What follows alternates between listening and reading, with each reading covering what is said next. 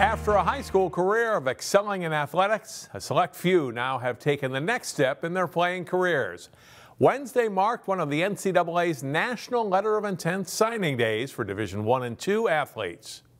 A handful of schools held ceremonies Wednesday morning, including at Maple Grove, where 11 student athletes committed in a total of 9 sports: baseball, cross country, football, hockey, lacrosse, rowing, soccer, swimming, and tennis.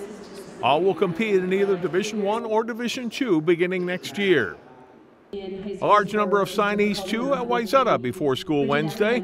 12 seniors there signed, including 6 in football, and 4 from the Trojans' undefeated state championship volleyball team. We talked to some of these students about their college decision and about signing day.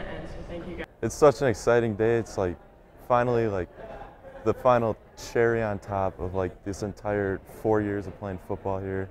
And I couldn't be happier for all my peers, all my student athletes here.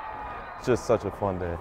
It's great that we have so many athletes that I feel like we all kind of connect in that way, where we're all really like to compete, and we all just love sports, and the fact that we made it this far and we're going to college for our sport is it's so cool, and it's great to see that. The culture they have there is something really special, and obviously the teammates, the location I love, the academics are great, so I think it's a healthy combination of everything that was just perfect for my needs. Right when I set foot on that campus, I thought, I was wow, I fit in here. I need to go here.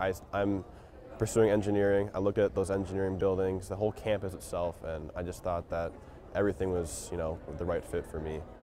And congratulations goes out to all of these local student athletes on their signings.